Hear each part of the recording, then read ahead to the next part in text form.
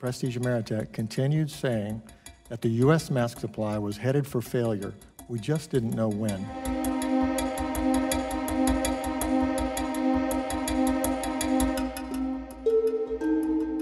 Until 2004, 90% of all surgical masks worn, and I'm including surgical respirators, were domestically made.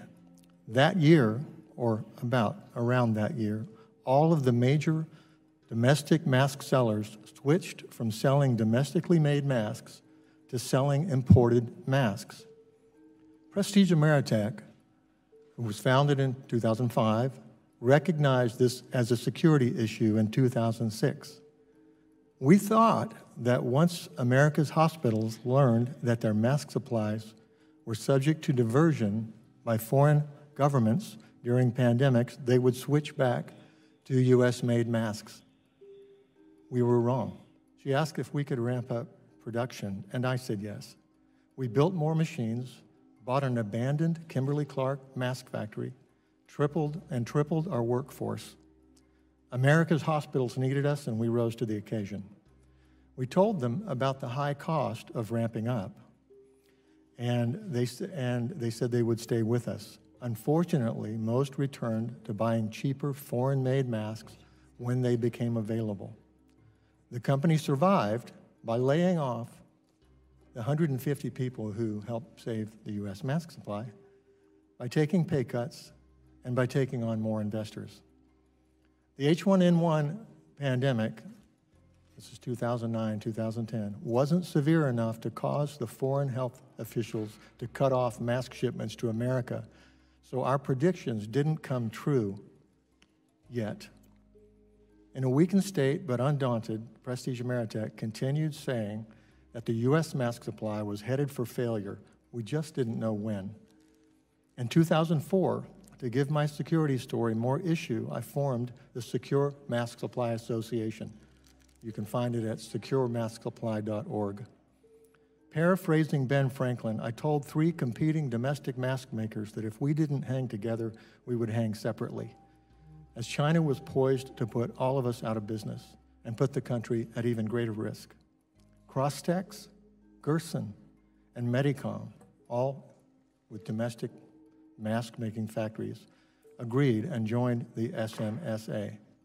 Unfortunately, the Secure Mask Supply Association's warnings were also unheeded. During my quest to secure the U.S. mask supply, I had the privilege of working with 3 BARDA directors, Dr. Robin Robinson, Dr. Richard Hatchett, and Dr. Rick Bright. They were helpful, and they encouraged me to continue warning people about the mask supply. I'll say a little bit more about that. After years of doing this, I quit many times, and the only reason I kept doing it is because of the directors of BARDA. They would encourage me and ask me not to quit.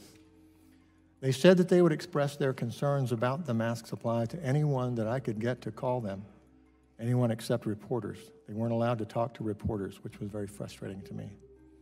They also weren't allowed to endorse the Secure Mask Supply Association. Dr. Robinson was going to do so until HHS attorneys told him that it could cost him his job. He called me personally on vacation to tell me that.